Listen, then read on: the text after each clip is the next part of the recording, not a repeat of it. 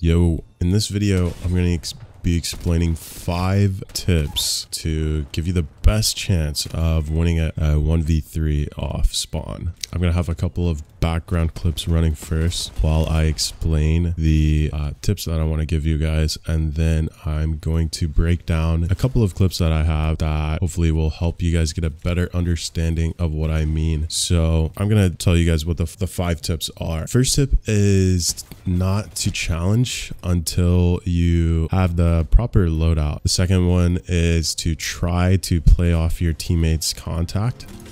The third is to try to break the enemy team up if they're challenging you. The fourth tip is going to be to play patiently. Look for your enemies to make mistakes. And the fifth tip is to be confident in your decision making. Alright, so I'm going to break these down a little bit more. So we're going to start off with the first tip, which is don't challenge until you have the proper kit. This means, until you have at least 2 clips of ammo and a weapon that you're comfortable with challenging, at least a white armor. And it would be a bonus if you spot some armor swaps in a building, for later when you're trying to challenge enemies. But it's easy to get distracted by trying to challenge an enemy in a different building. You don't really know what kind of loadout they got, so it's easy to get pretty much clapped up by like a mastiff or something that they found on the ground. If you land on a bot and get loot first, that's fine, but running at another enemy in a different building without knowing where his team is or what he has could be dangerous, especially if you don't have armor or a good weapon yourself. So it's smarter to be a bit patient and play for decent weapons. The second tip I want to give you guys is try to play off your teammates' contact. Play good positioning. Lurk a bit, jiggle peek corners, find out where your enemies are. If they engage your teammates first, play off their damage, let the enemies get a bit focused on them, and then position yourself to be able to, beam them, then duck back into cover when they spot you and when they try to shoot back. This doesn't always happen, but it is, it's very good to take advantage of this sort of situation because you could potentially get a knock based off your positioning or, based off how much knowledge you have on, the enemy's locations and how much damage your teammates do. Try to focus someone, one of the other enemies with your teammates, even if they don't do a lot of damage. It's, it could be a free knock or, free damage, and that's just playing the fight to your advantage. The third tip I want to give you guys is try to break the enemy team up if they are challenging you.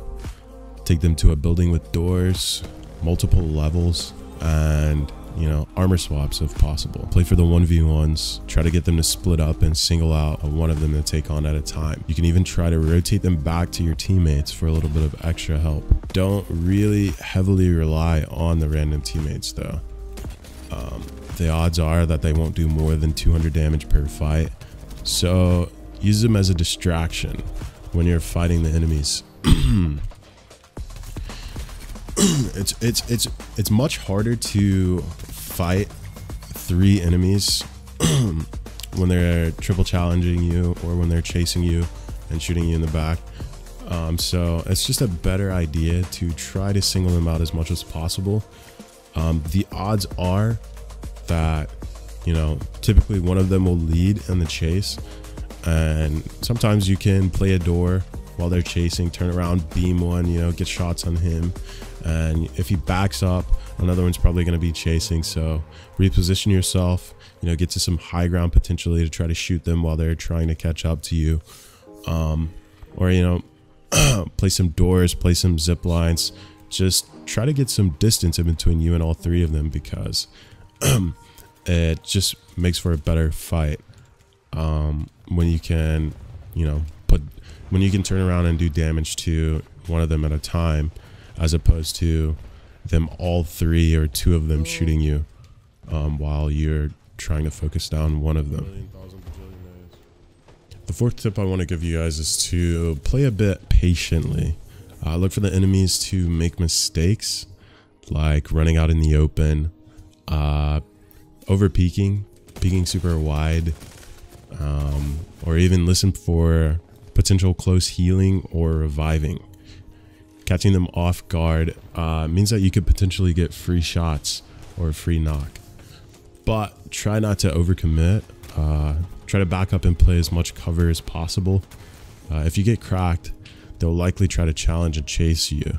So make sure to try to back up and keep distance when you get cracked. Enough to get to a door and like pop a bat, or hop down some stairs, you know, turn a corner and pop a bat. But, you know, the odds are that they are going to make some mistakes, and capitalizing on those could, you know, turn the tide of the entire fight. So be on the lookout for them crossing streets, you know, play a bit of height when they're trying to push you, or you know, play corners so that you can jiggle peek, see what they're up to, see if they're pushing your teammates. Just play for some mistakes, because you know we all make mistakes. The last tip I want to give you guys is to be confident in your decision making. Try not to hesitate too much when deciding whether or not to challenge, whether or not you should be taking heals, or you know, if you should or shouldn't be pushing a certain fight. Split decision making saves time, and it gives the enemy team less time to close in on you, and you could potentially win a fight based on how fast you react. So I think it's pretty important to be able to make a decision pretty quickly and stick to it. If it's not the right decision, you'll definitely learn from it, but it's better than not reacting and giving your enemies more time and space to close in on you, or for them to decide, you know, what the best play should be. So try to take advantage of being the first to move, the first to react, the first to challenge, or the first to run, or the first to heal, because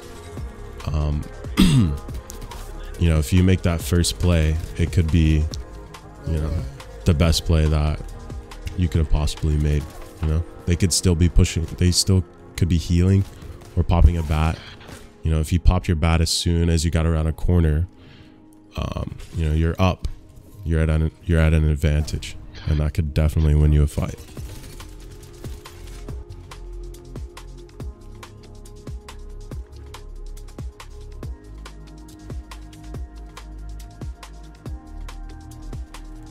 All right, so previously, while I was explaining the tips that I wanted to give you guys, I had a couple of clips running, and the last few clips were of me landing off spawn. So I'm going to try to explain, you know, these that I have the time for.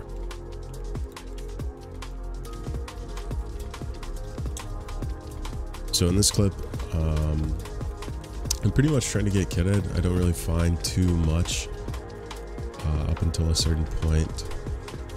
I'm trying to stay aware of where the enemies are.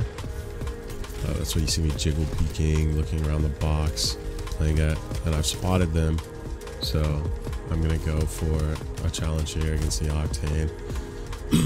And his teammate pulls up, and I didn't take too much damage from the Octane, so I'm able to challenge here. And my teammate comes in and swoops up the last kill. So I played that pretty well. I saw that his Wraith teammate was already far, so that's why I took the push on the Octane, because I knew his positioning. So the next team comes up, but they don't challenge at the same time, so I'm able to pretty much just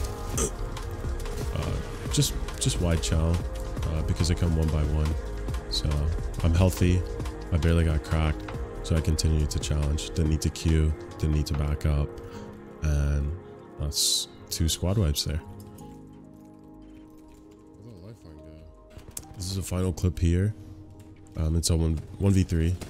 So the first fight I take, I challenge the lifeline on the stairs, and I immediately back up to a door to heal. That was a good challenge because it gets one of the enemies down before the other 2 could close in on my position. So now I take that time where they're closing in to get healed so that I can challenge the other 2. I'm aware that one is downstairs fighting my teammate while one is pushing my door. And I actually get to juke this guy with a bit of movement, get some free shots on him behind, take the challenge downstairs because I know he's low, especially compared to me. And I'm looking for the thirst here because his teammate is not pushing you know, as hard as he should. So I'm looking for the thirst so I can get an armor swap because my armor's a bit low. And this is a 1v1 because I broke the other two down, and I'm able to just challenge the last guy. Thank you guys for watching. I hope you enjoyed the video, and make sure to like, comment, and subscribe for more videos in the future. I haven't done too many videos like this, but if it gets a good reception, then I will make sure to continue doing these. Much love, guys. Peace.